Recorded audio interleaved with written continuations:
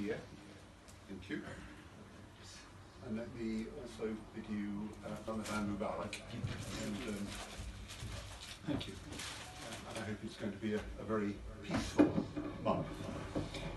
But I think that's probably what you wanted me to say a few words about, because we all know that there are people around who want to cause a problem, and that was most horrifically shown in Christchurch, and naturally people are wondering whether we're going to see problems here. You may have heard that there was in fact a problem in Seven Kings last night. You heard about that, that in one of the mosques in Seven Kings somebody did go in last night with a gun and kind of waved it around.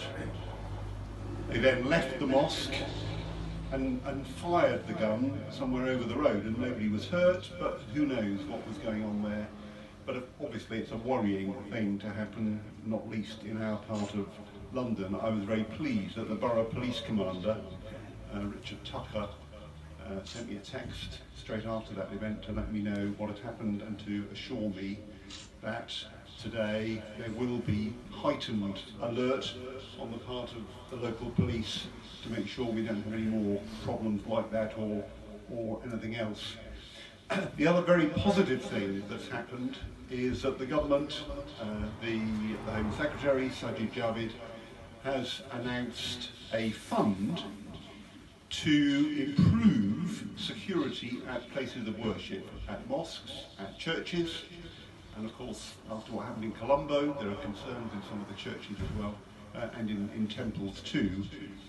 What I haven't yet seen is the details of how to get hold of that funding, and I think we need that very quickly so that we can all, the mosques, and maybe you here may want to take advantage of that fund when it does become available.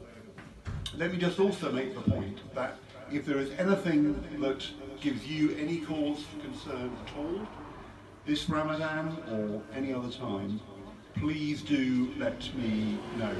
I'm going to keep very closely in touch with the mosques in East Ham during this period. I'm also going to be closely in touch with the police, and if there's any hint at all of a problem, then we all need to move quickly to make sure it doesn't turn into something serious.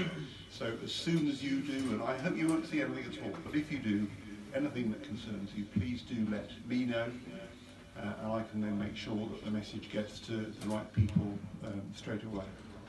Thank you for your welcome, thank you for your beautiful flowers, it's kind of you, and I'm looking forward to keeping closely in touch. Thank you for inviting me today, and I very much hope, and I'd be very optimistic that you will have here a very peaceful Ramadan, as all of us want to be the case. Thank you very much.